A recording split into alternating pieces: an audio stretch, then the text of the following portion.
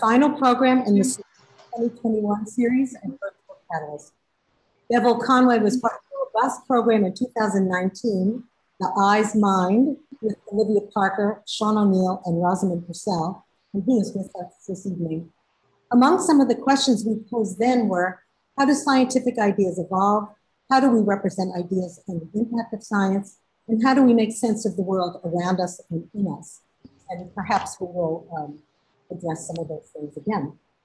We are asking our participants what they're up to and how their respective Catalyst conversations will stay with them. This evening, I'm having that conversation with neuroscientist Bevil Conway. In contrast to what we normally do at Catalyst, the conversation is between the two of us. Bevil Conway is a senior investigator at the National Eye Institute in the Laboratory of Sensory Motor Research. His lab aims to understand the brain processes by which sense data are transformed into perceptions, thoughts, and actions. Work in the lab has been especially invested in developing color as a model system. The lab uses a combination of techniques, including psychophysics and non-invasive brain imaging in humans, along with experimental fMRI-guided microelectrode recording, fMRI-guided pharmacological blockade, microstimulation, track tracing, and computational modeling to test hypotheses about causal mechanisms.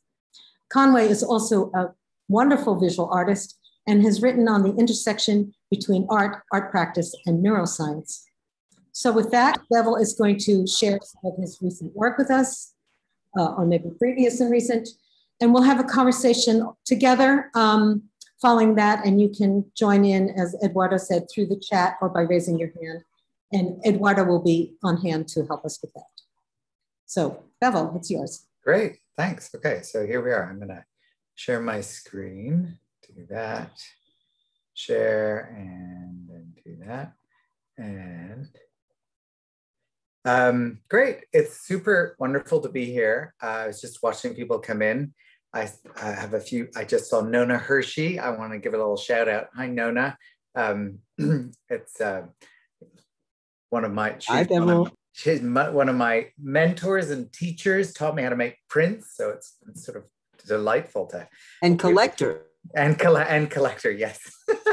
So I am going to, we're going to take a step back and we're going to think about the brain and the eye as this interface between the outside stuff out there, the world, and what we make of it. So a lot of people think of the brain as, I mean, I have to say for me, when I first was in as an undergraduate, I didn't think about the brain at all. If I wanted to think about how we saw, I was like, well, you open your eyes. It just sort of seemed obvious.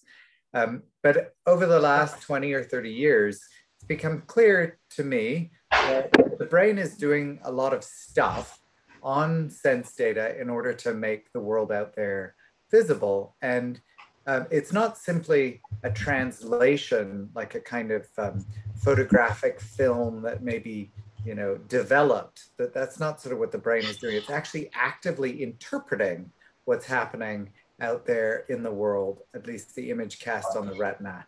And that process of interpretation, I think, is evident in how artists work, in what they do. So we can think of art as a data about how the brain works.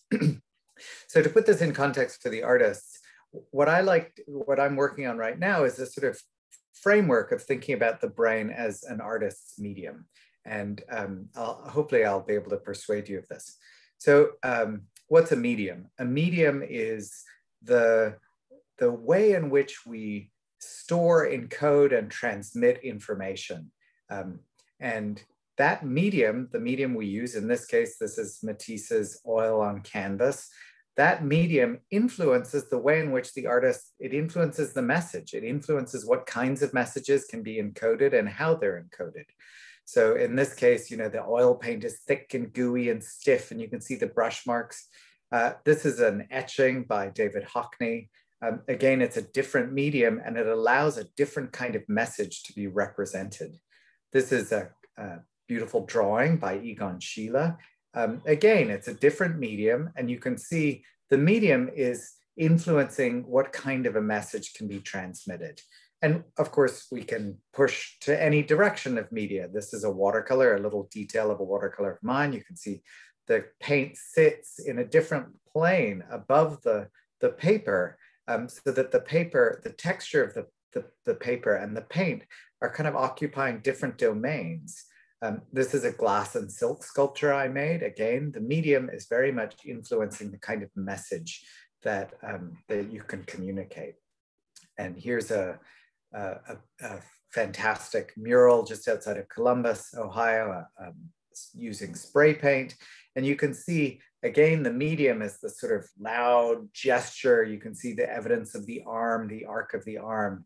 That medium is reflecting the kind of message that can be communicated. So for each of these different examples, you can see the impact of the choice of materials on what the artist can say and how they say it, and sort of what that message is. And the argument I'm going to try and make is that common to all of these artists is the brain. And the brain, in the way in which it encodes, stores, and transmits information, is a medium. And by understanding how that medium works, how the brain works, we can understand what kinds of messages we transmit. So I'm going to blow through a whole bunch of slides today. And if you only sort of take in one thing, it's just this idea that the brain is actively working to process information, and the way in which it processes information influences what kinds of messages, what kinds of images, how we represent those images. So this is a funduscopic image of the retina. So when you go to the doctor, the ophthalmologist, and they put in those eye drops inside your eye, this is the picture that she's looking at as she looks down at your retina. And you can see right away there's some structure there. So that little bit identified as the fovea, that's the part of your retina that lines up with the center of gaze. And at that location, there's a very high density of photoreceptors. So you can see with very high acuity what the light information that hits your fovea. Meanwhile, to the right, you can see the optic nerve head there. That's where all the blood vessels enter into the eyeball to nourish it. And there you actually have no photoreceptors at all. You're actually blind. So that's the blind spot. And we all have a blind spot in both eyes. We carry them around with us wherever we go. And yet most of the time we never even notice them, which is kind of remarkable because the blind spot is sort of about the size of a quarter held at arm's length, not that far away from the fovea. Your brain knows it's there and kind of just fills in. It says, you know what? We know that there's nothing there, but we're going to make our best guess. So because of this lack of homogeneity across the retina, because there's different acuity at different parts in the retina, we have to move our eyes in order to actually encode information. And this is a famous picture of Yarbus showing this pattern of eye movements. And I think that the pattern of eye movements, which is, again, this is part of the medium of the eye and the brain, that is the way in which we encode that information. I think eye movements are reflected in the process of making a drawing.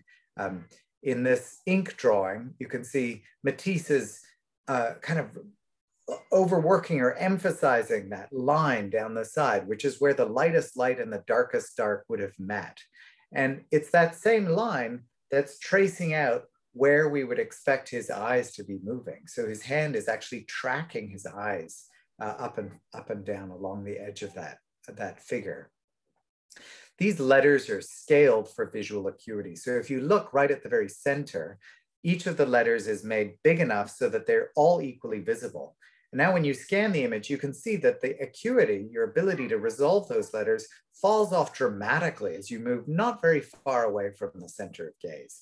So that means that actually to read any word at a decent scale of text that's longer than maybe 3 or 4 letters long, you actually have to move your eyes, which is remarkable because our experience of vision is one of an instantaneous everything in focus at once. And yet actually it's this magic that the brain is doing to stitch together in time, almost like a kind of piece of music bound in time, one eye movement to the next, to give you the illusion that everything is in focus at one instant. And I think artists like Matisse, I mean, this is true of, I think, almost every visual artist, they actively manipulate the spatial scale of the marks in order to direct the viewer's eyes so that the painting becomes a kind of movie, a set of instructions to guide the eyes of the viewer through the canvas. So you can see this scale of marks at the very center, at those flowers where they're tighter and then moving more peripheral to the big swatches of color out in the periphery. Matisse is actually instructing you how to move your eyes through the canvas.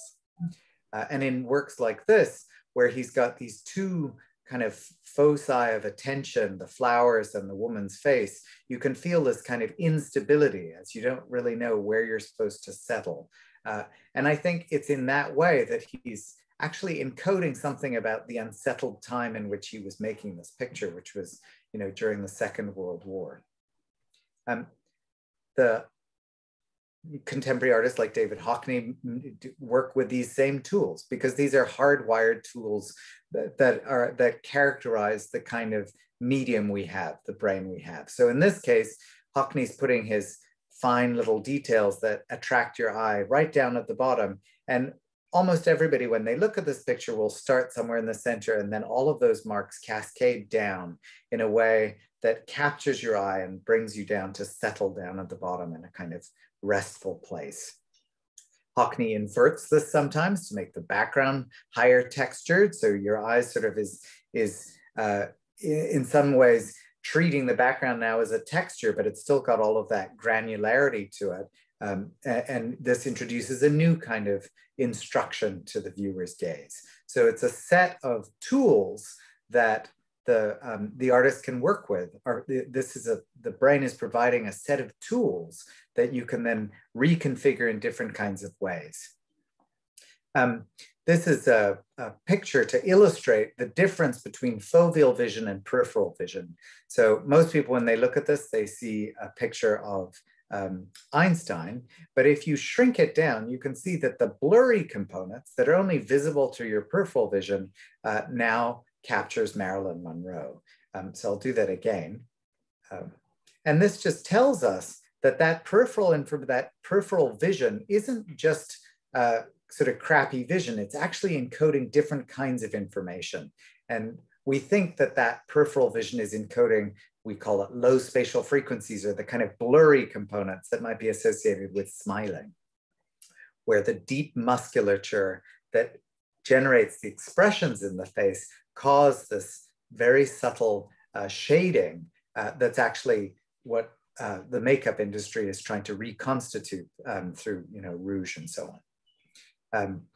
You get wonderful examples like Chuck Close, who's inverting this problem, making the high spatial frequency components, the local elements, divorced in content from the global low spatial frequency, the broader picture. So that now these two systems, the where you're looking and the peripheral vision, are actually telling you two very different pieces of information, which generate a whole new kind of visual puzzle, visual interest. And I think John Baldessari really understood a lot of these issues. And in his commissioned paintings, he kind of playfully takes up this question of where you look. He commissioned some artists, he called them Sunday painters, to basically paint copies of Polaroid photographs of his friend pointing at random things in the environment. And Baldessari is asking this question, where are you looking? Where do you choose to look? And for an artist, a visual artist, that's sort of the big starting question. Where are you looking, and where do you think you should be looking? I'll just try and keep track of time here. So there's another one by Baldessari. Now, once the signals make their way into the brain, the first stage inside the retina, just behind the photoreceptors, is not encoding absolute light levels. It's actually encoding relative light levels. And demonstrations like this actually uncover the nature of that contrast calculation.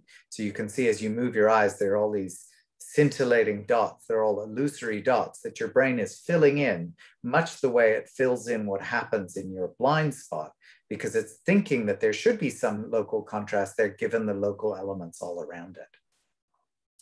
And that local contrast is the currency that a visual artist who's making a representation on a two-dimensional surface is working with.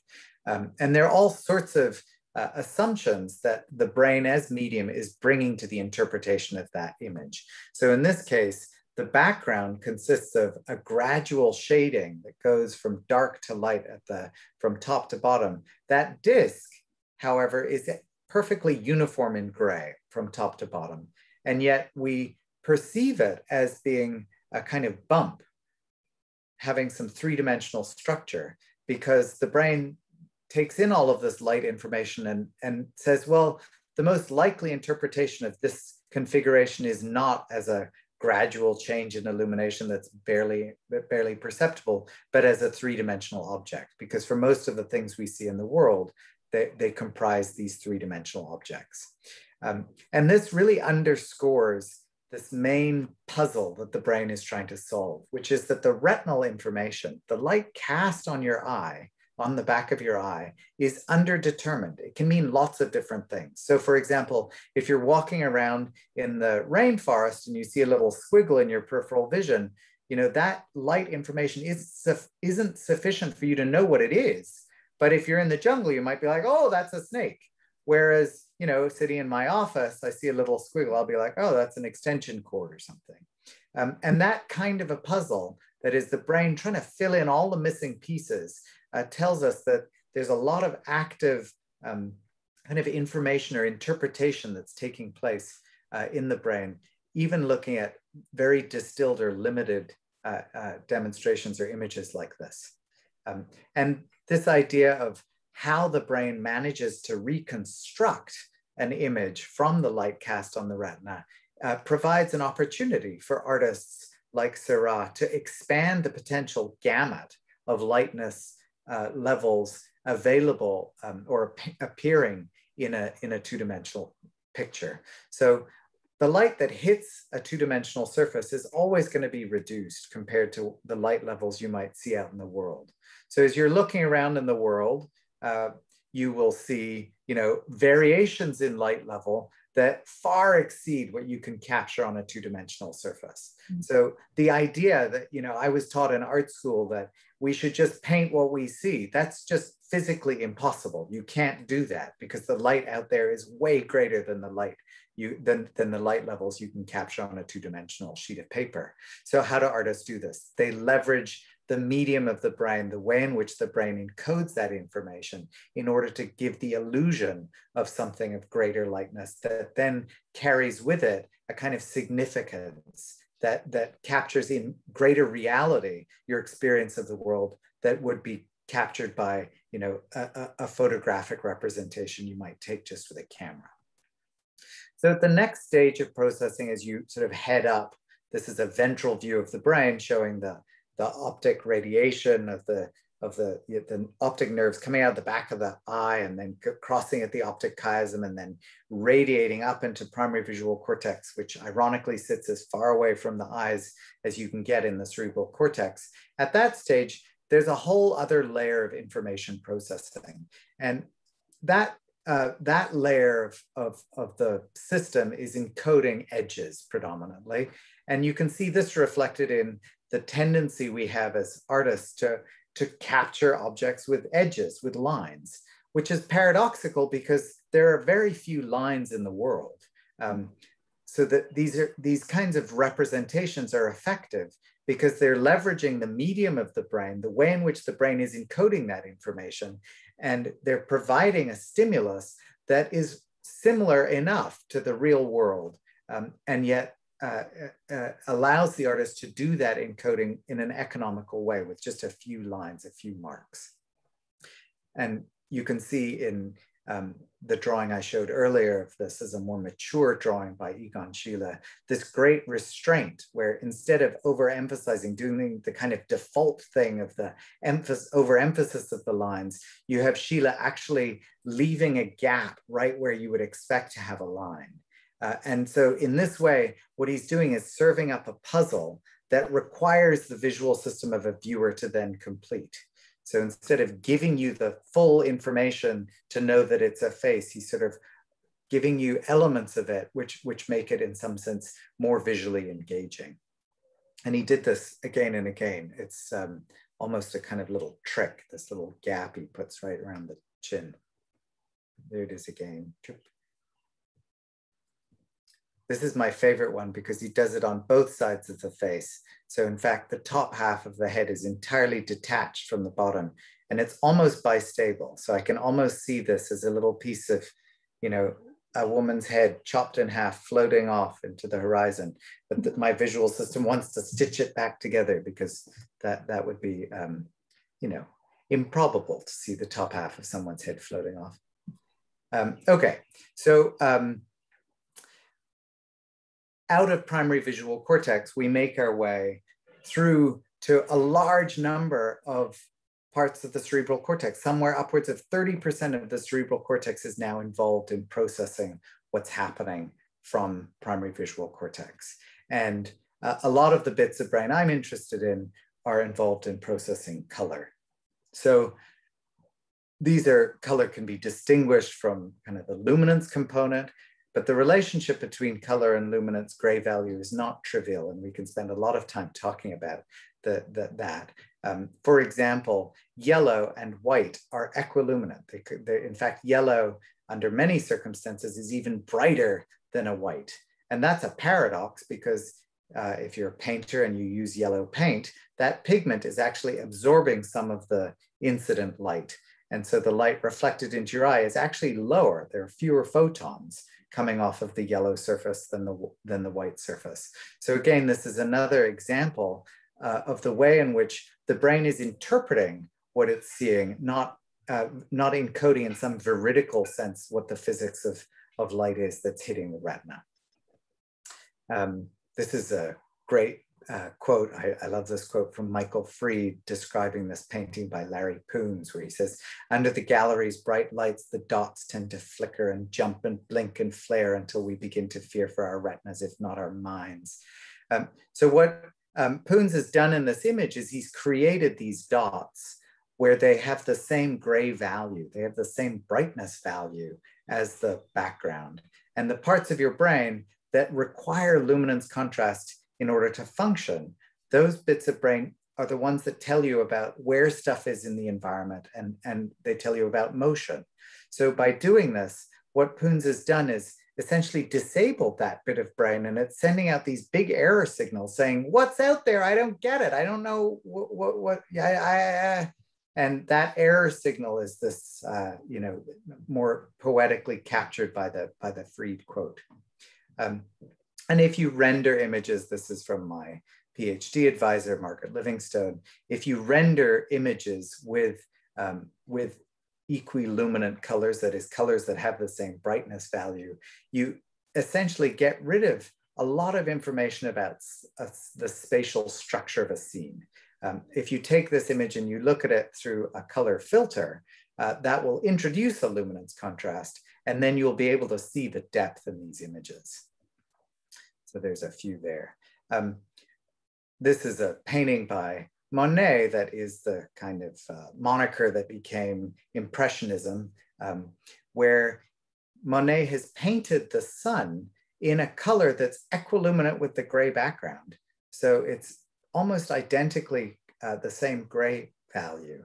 And that's completely impossible. The sun is always brighter than the surround. So why did Monet do this? He did this, we've argued, and Marge Livingstone argues this in her book, that he did this in order to create this illusion of a shimmery quality. That is, to give you the feeling of a sun that's bright and shimmery, that same feeling you would have looking at a sunset or a sunrise, that you can't actually capture given the limitations of pigments.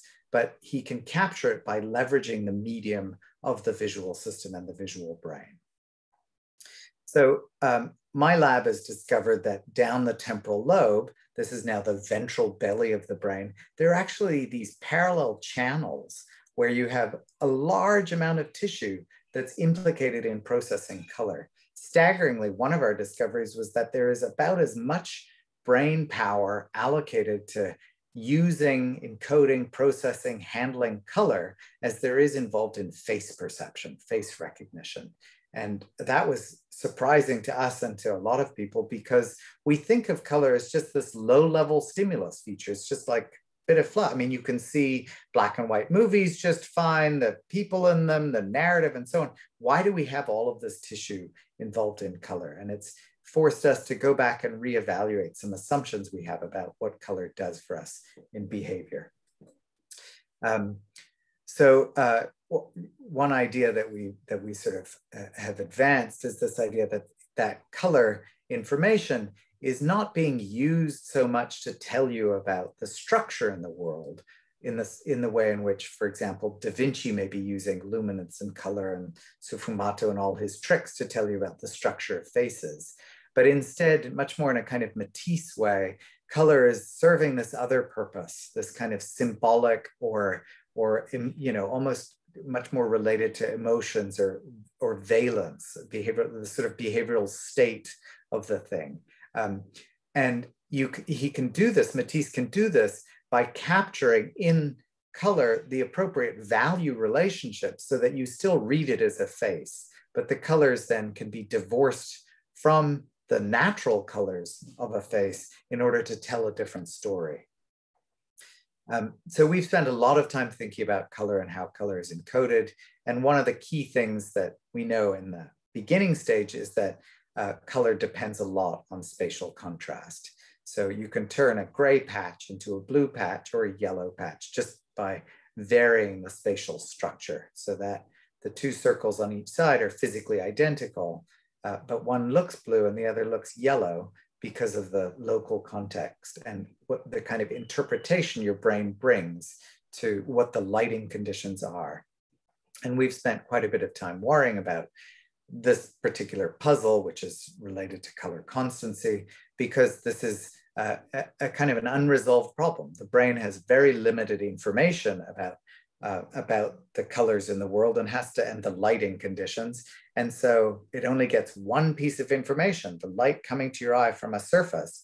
And that one piece of information is the product of two variables. It's the lighting conditions, which can change, and the surfaces in the environment can change. So how does your brain disentangle or untangle these two pieces of information so that colors remain stuck to objects and consistently stuck to objects? And this is just a painting of Monet's haystacks to illustrate this point, where he's painted the shadow with a blue paint to reflect the fact that the sky, the illuminant in the shadow, has a blue bias. And most people don't see that blue. And this was the genius of Monet. Through his practice, he was able to actually make visible to himself the colors of the illuminant. And these, the impact of the illuminants have a dramatic effect on how we render colors.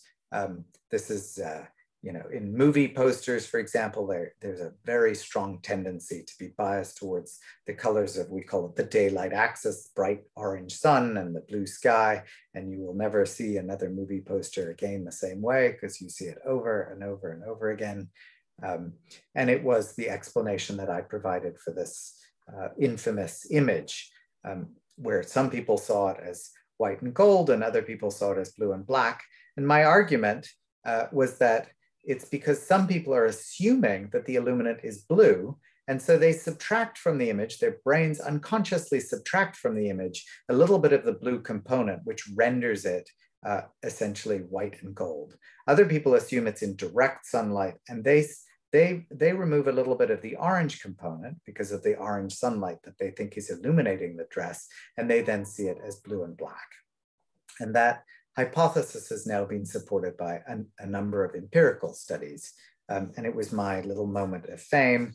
Back in 2015, they made a little Lego icon on the short news. And my students found this for me. And of course, I still think it's funny. Anyway, so local color contrast is not news. Joseph Albers illustrated this beautifully with his two X's that are physically the same color. You trace them up. And that the data we have in the brain is that this calculation that makes that gray look yellow on one side and gray on the other side is because of very local interactions in the painting. We can recover a stable perception by just obliterating that very local interaction. And I think this is in part what Matisse is doing in his paintings, where he leaves little white gaps around some of his colored marks in order to insulate them against color induction. You know, he certainly had enough paint. He was a wealthy man by this stage. He didn't just run out of paint. And I think he's doing this intentionally so as to retain the stability of the colors in the finished painting. And he did this again and again and again. And it's not, you can do it also with black, as Max Beckmann showed.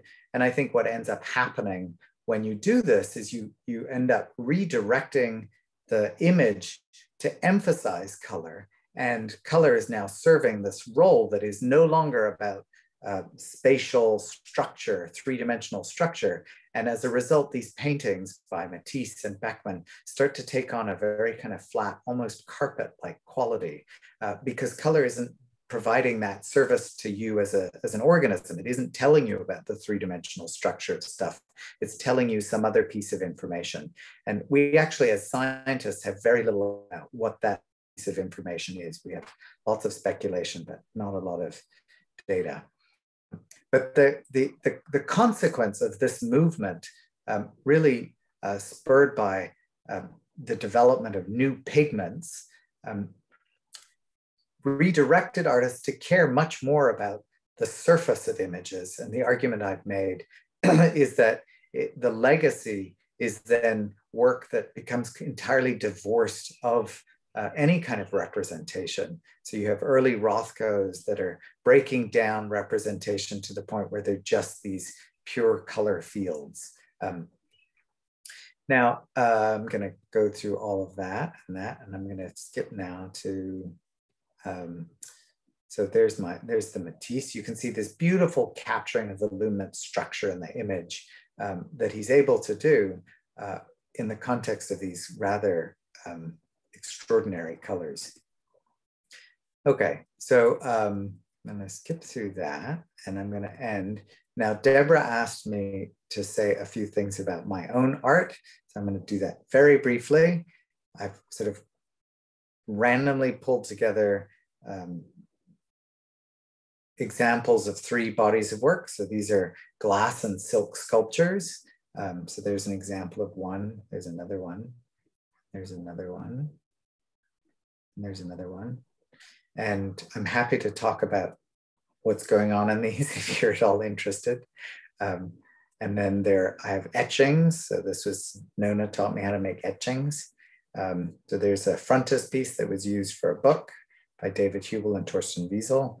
And there they are, the pioneers of visual neuroscience, pulling back the curtain on the early stage of the visual system to understand how the structure of the visual system brings about vision. This is another etching. This is a white ground etching, and they're little cards on which is painted images of Mark Morris in one of his early dances, sitting on a windowsill. And there's another hard ground etching with an aquatint. There's a sugar lift etching, Tanglewood. It's called it's called While They Were Having Dinner with Ellsworth Kelly. I was visiting my friend Mark at Mark Morris, the choreographer at Tanglewood, and was there painting and drawing and making etchings. I did this on site, drawing the ink while I was, looking out at this view. And Mark had this other guest, Ellsworth Kelly, show up. So I was ushered out of the living room and into the garden. And I was like, but I want to meet Ellsworth Kelly. I didn't get to meet Ellsworth Kelly. This is a watercolor, relatively recent watercolor, done in Delaware. That was done this weekend in Shenandoah. And there's a memory color painting. And that's it. So now I'll stop sharing. Let's see, how much time was that? Okay, so that was a little longer than you wanted. Oh, that's perfect. Oh, there's Carrie. Hi, Caroline Jones. Yay, oh, I love seeing people. I do too, actually. So I just want to formally say thank you, Bevil. That was terrific. And I know you left out things you probably could have spoken for 2 hours. So I have some prepared questions, but I think it would be really fun and interesting for anyone in any attendee who would like to pose a question to Bevil. So you can unmute yourself or raise your hand, and Eduardo will help us with doing so.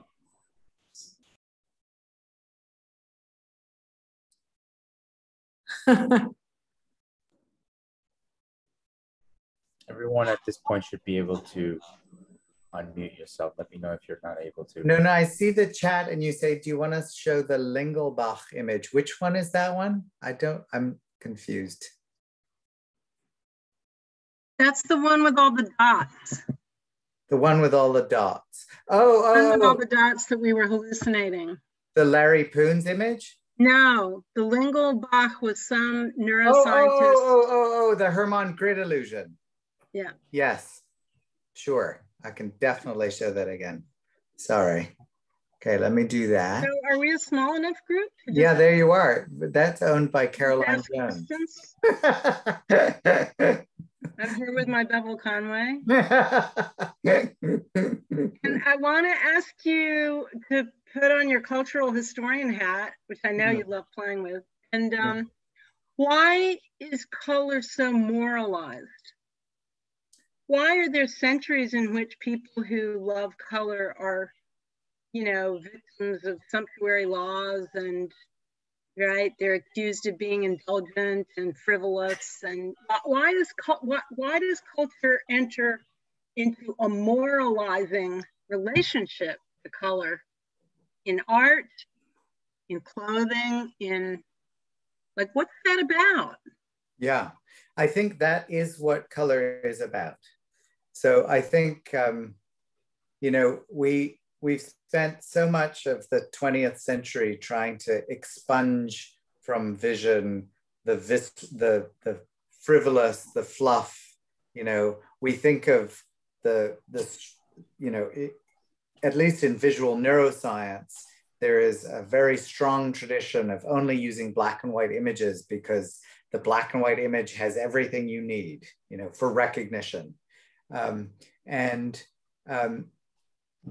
There is, as a result of that decision, which itself came about in part because reproduction in color was so challenging. So, you know, there's this strange paradox, which is early visual neuroscientists, I'm going to make a caricature. Early visual neuroscientists said, we want to study vision. How are we going to do that? We need some visual stimuli. So what we're going to do is we're going to use black and white pictures because color reproduction is just crappy. It just doesn't work. People look funny. It's like the colors are all washed out. The technology isn't good enough and it's really expensive. And at the same time, you don't really need it because I can recognize faces beautifully. Okay, so, I'm going to redirect. I'm going to redirect because that's okay as a historical theory, but it's not really sufficient. So I want to play to your strength in understanding color through research as an emotional information system. Right. Okay. And I'm going to speculate that the reason why color is historically attacked long before we are worried about using reproductions in neuroscience experiments, right? You know, where, you know, Poussin is like kind of using color, but pretending to only be thinking about line, okay? Is because of our relationship to emotion. We want people to control it. We don't want too much of it. We think people who are too emotional are unstable, right?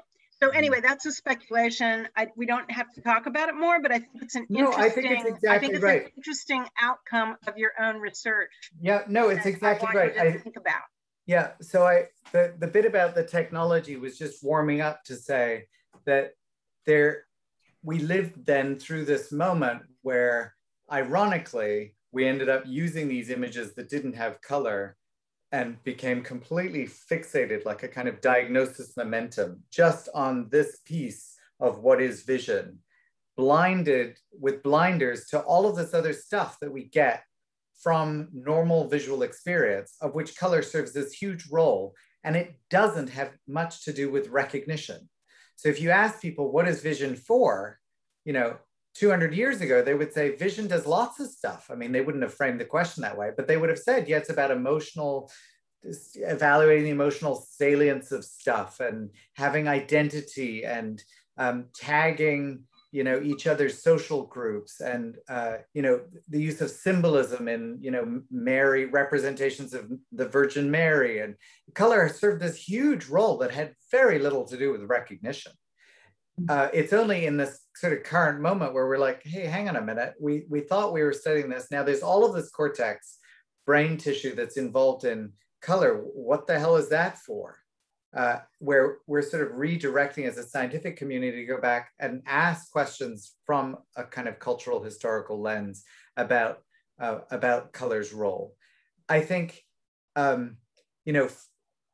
now, my kind of hunch is that color isn't telling you about identity. It's not telling you about what stuff is. It's telling you about whether or not you should care about it. Mm. And I think the best evidence for that is sort of straightforward. When you look at, bananas, what color is a banana? A lot of people will tell you a banana is yellow. It's a reflexive answer, but it's because they're actually, the question that's asked isn't the question we're actually answering. We're answering a different question, which is, what are the colors of bananas you care about? Because most bananas actually right now are not yellow. Most bananas are green, or they're about to be black. They spend very little of their time being yellow.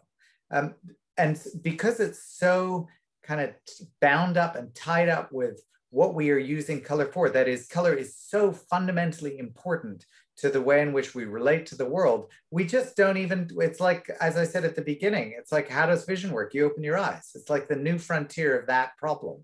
How does color work? Well, it's just obvious, or it's irrelevant. And I think it's this double-headed thing. It's both super duper important, and what it is important for is this indeterminate thing that is, color isn't reflexively tied. Red means love and red means hate. It's capable of doing many different things under different kinds of contexts. And because of that, the fact that color isn't kind of reflexively tied to something, and because it's so fundamentally important, we're really stuck in this puzzle where culturally throughout history, people have been very uneasy about it because it's so powerfully important, and because it speaks to very much important issues about who we are, our identities. So it becomes a kind of a dangerous thing. Bevil, I'm going to ask you to unshare the screen so we can see everybody. There's a couple. Oh yeah, sure. Here we are. Let me do that. We have a question from Robert Goss. Robert, if you would please. Yeah, you hear me? Yes. Yeah, okay. This, what's happening here? All right, keep flipping around. The question is, you were talking about the brain and the vision. But my question is, whose brain and whose vision, what age, what ability, what disability are we talking? Is a 40-year-old normally educated person seeing differently than a 5-year-old or a 3-year-old or a 90-year-old with Alzheimer, or myself, a TBI survivor? Right. Everyone's right. Yes. And what you're talking about was the normal, healthy, perfect brain. And how many of us here have that? I think that's a really terrific question. I remember I had the same kind of, the same kind of question when the Human Genome Project announced having sequenced the human genome. And I was like, whose genome? I mean, the human genome? Like, we all look different because we have different genes. So whose genome are they sequencing? And I remember being very confused. So the answer is there is some common structure. And we are, in our studies, for example, in the brain imaging studies, we're measuring the brain responses averaged across, 18 or 20 people who meet sort of normal visual criteria. That is, they pass basic vision tests. Mm-hmm. we do actually have a number of research projects aimed at looking at brains of people who have various kinds of visual anomalies. So they have different visual genetics, color vision genetics. But I want to bracket all of that and argue, you know, one of the kinds of working hypotheses that I have is that, you know, we need to have a shift in the way we think about how brains work. So instead of thinking about the brain as being filled in with information from the outside world, I think a better way to think about it is the brain is sort of sitting there working and it's kind of filling out the world with visual information. And there's some lovely examples, like bits of data that have sort of stuck in the literature that have been very confusing, that are consistent with that idea. Namely, turns out that people who are totally blind from birth have a very rich conceptual color knowledge. They actually relate to colors. They have vivid color sort of pictures they can carry in their mind's eyes. And they've never seen, no color information has ever entered their eyes. So where are they getting that color knowledge from? And the argument that I've made is they're getting that color knowledge because their brains are primed up to extract color information. And when the eyes aren't giving them that color information, they're getting it through communication by listening to other people talk about color and the way in which they relate to colors. And that social dimension is, again, the key thread here, that color is about the way in which we relate to each other and the way we have the world relate to us. So this is all a long-winded way of saying, I think actually brains, even in a quote unquote disease state or in an old state or whatever, they're designed to actually be pretty robust against those kinds of perturbations to be able to function in a way that gives you an experience of the world that you can communicate effectively and have sort of, in a sense, shared with me.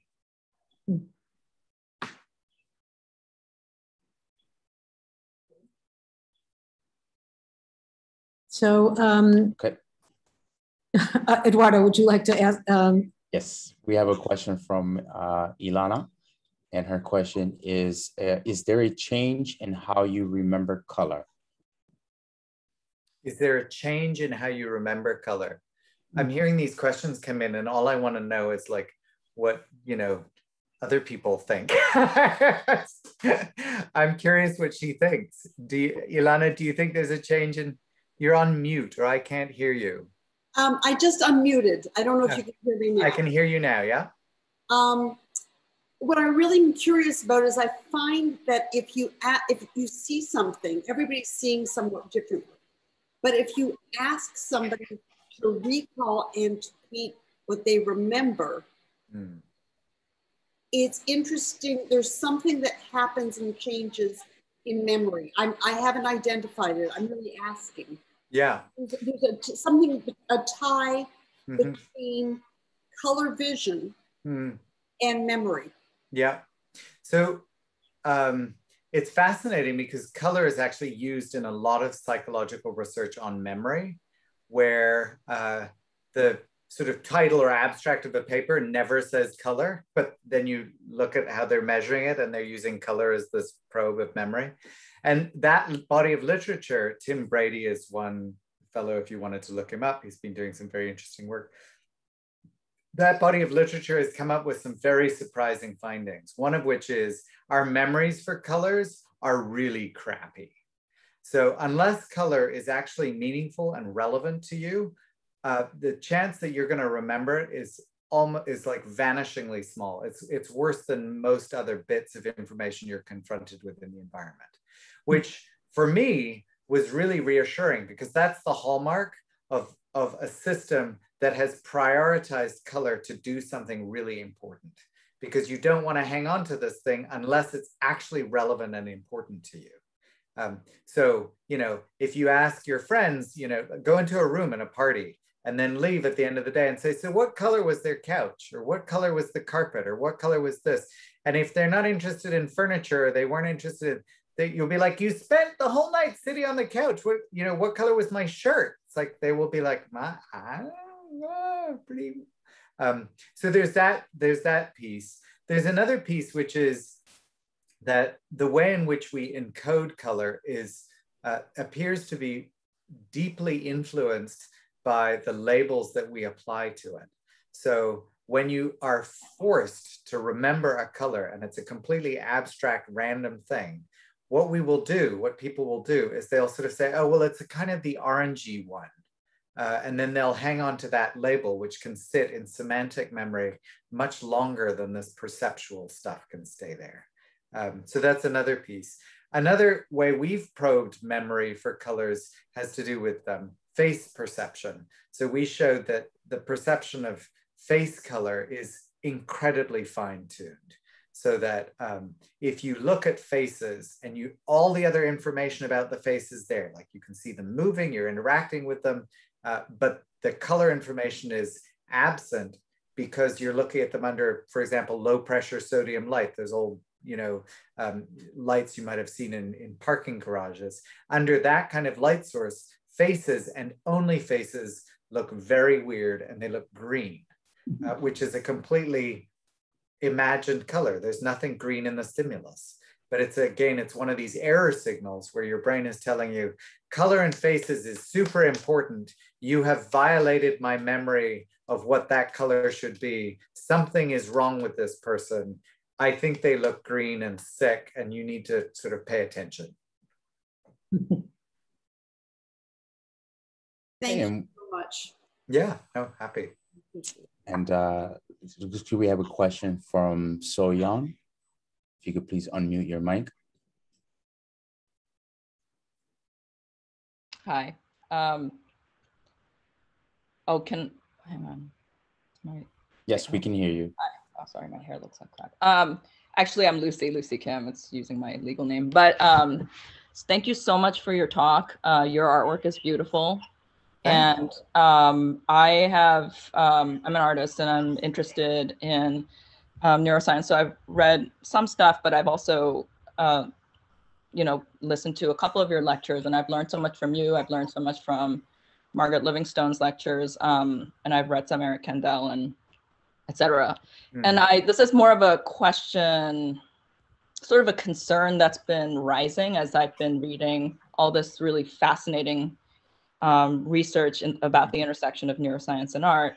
But so it's more of a concern, but I'd love to hear what you have to say, which is that this knowledge or empirical data regarding color and art and our brain and vision, it seems to be merging, and like a lot of the examples being used are being pulled from, I would say, a pretty convenient, readily available Western canon.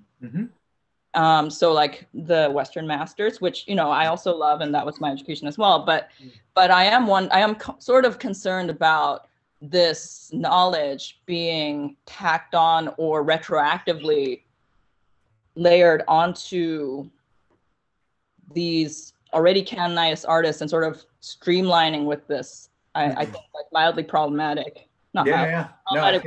Yeah, so I would love to hear, because you also, as an artist, like I am really curious what you would have to say. Yes, I share the same anxiety. So I would say, and this is like a whole other hour conversation. Let's see.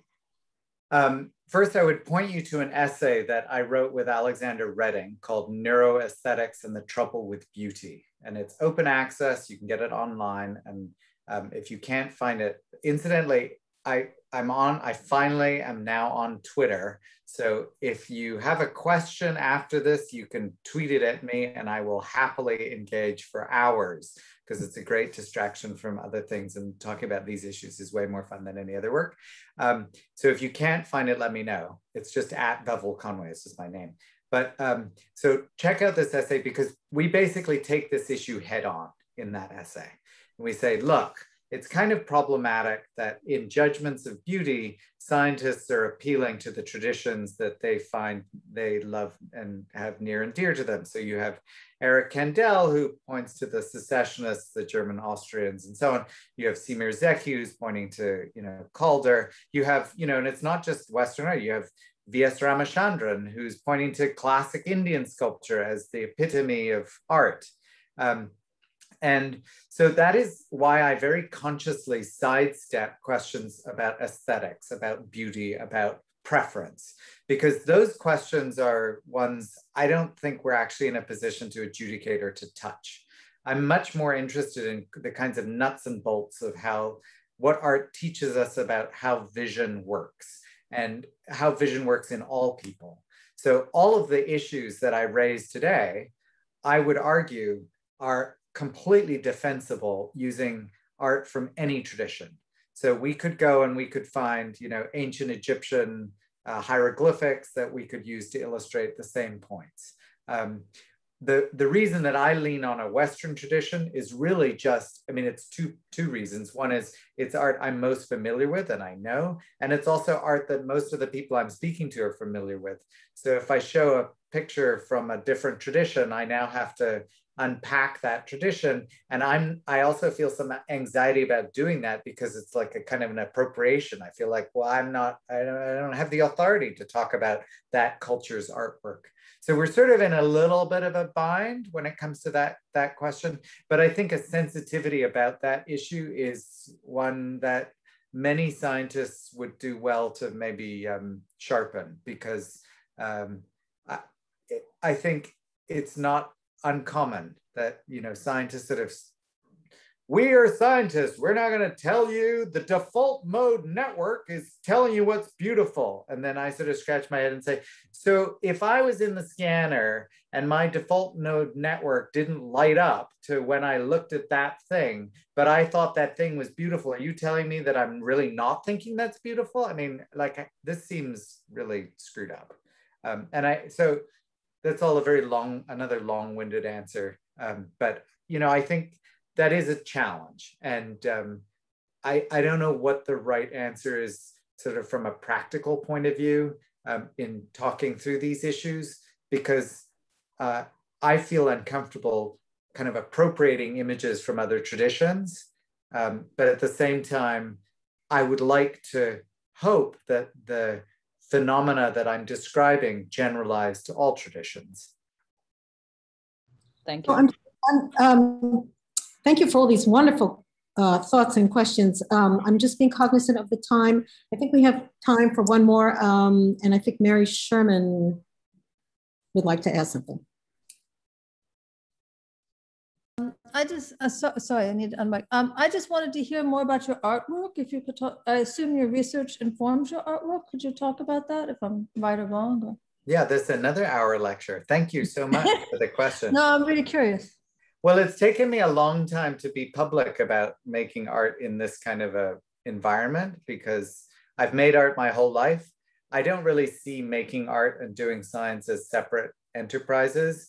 They have for me completely the same objective, which is, to try and understand how the brain works. And the way in which artists operate, every artist I've met works this way. They are not sitting there trying to reconstitute something they picture in their mind's eye. They're running experiments. They're visual experiments. They're like, I will try this. I remember, I don't know if Nona is still making these amazing cloud pictures, but I remember when I saw them at first, it was like hundreds of these clouds. And I was like, what's that? And she's like, well, I'm just playing. I'm sort of working through these. And I was like, these are experiments. They're experiments in how you create an image that's reproducible, in the sense that you do something and you know what the output will be. And when it isn't, that's fun, because it's surprising. It teaches you something interesting about your experience.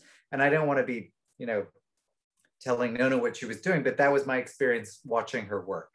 And I think every artist is doing this. They're engaged in a kind of trial and error, or a kind of experimentation, the goal of which is to open up new domains of knowledge, new ways of thinking about how the brain, the eye and the brain and images work.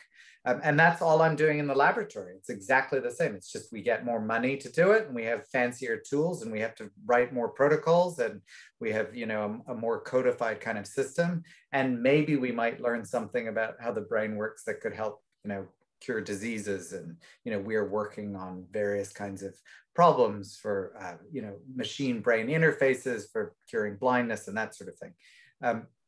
The specific question you asked was about my artwork. I am not generally in the studio thinking, oh, there's this visual phenomenon, I would like to now illustrate it. So I'm working in the studio like an artist working, where I like put on my art hat and I'm like, this is fun. Like most of the time I make good art when I'm having fun and bad art when I'm not having fun. I would say what the neuroscience does for me is it gives me a different lens once I've made work to think about what I did. So a lot of artists will interrogate their work. I mean, I had long chats with David Hockney where he said, you know, I got to leave the stuff all the way around me and look at it for like days and days and days and days. And then things sort of soak in and I kind of understand what's going on. And it's active work. I mean, I'm sort of looking at what's going on and interrogating what worked and what didn't through a kind of extended viewing. And I think the neuroscience gives a different kind of language or a different lens, a different kind of structure to that kind of interrogation, which I do use. So the whole bit about Matisse and the little white lines I showed, that was completely retroactive. The way I told that story is completely retroactive. What actually happened is I was making paintings in the studio with little like squiggles and lines or whatever. And I remember, I think it was actually Carrie. I showed her one of my paintings, like this is now almost 10 years ago. Actually, it is 10 years ago. And she said, oh, there's so much air in your paintings. And I remember thinking, air in my paintings? What the hell does she mean there's air in my paintings? And so we sort of dissected it out and I was like, oh yeah, I mean, I'm leaving a lot of the paper blank. So I was like, well, that's it. I'm gonna go back and get rid of all that white paper to see what's going on in the picture. And all of a sudden I was like, oh, these images, it felt constrained and not what I wanted. And I was like, what is that doing? Why is it doing that? I was like, because the marks, as I'm putting them next to each other, are actually changing. I mean, they're changing in a way that I don't want. I need to pull them apart. And, you know, fortunately at the time I had this fellowship at the Radcliffe Institute and I got to spend like days twiddling my thumbs. And I was like, I wonder what's going on. Like, why is this the case? And it dawned on me that it's really because I finally felt liberated to use colors like the 64 or 128, whatever colors that Holbein makes out of their, you know, they have all these beautiful pigments. I was like, I was just squeezing the color right out of the tubes, no mixing. And I was like, I want that color. I don't want anything else. I want that color.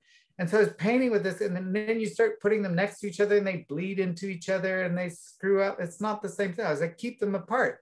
And it was through that process that I went back and I was like, oh, I wonder if industrialization and the development of new pigments really changed the way people painted, because it would seem like the impulse I had to keep these colors separate must have been apparent from the moment these rich paintings first showed up, these pigments first showed up.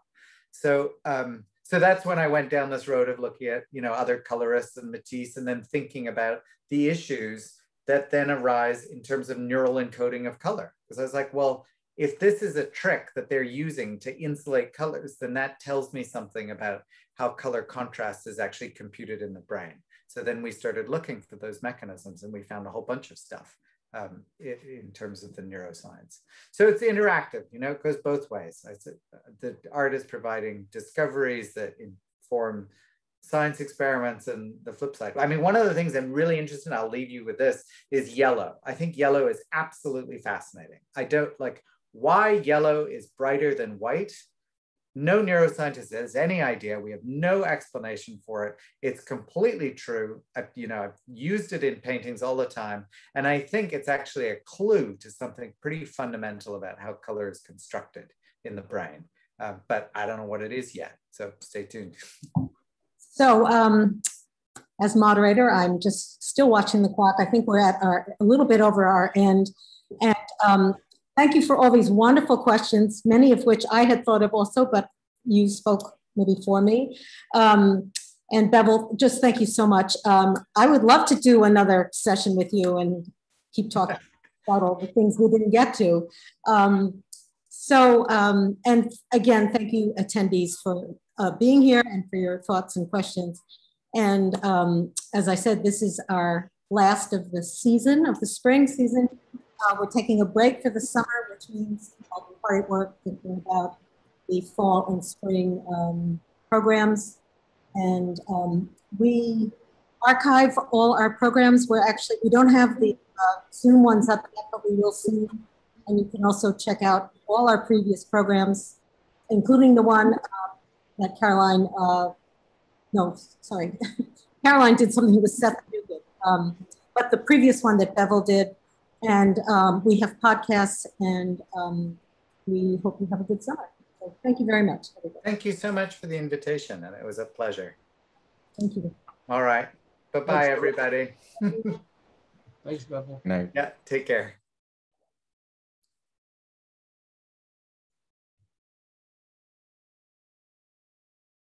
Okay. Have a good night.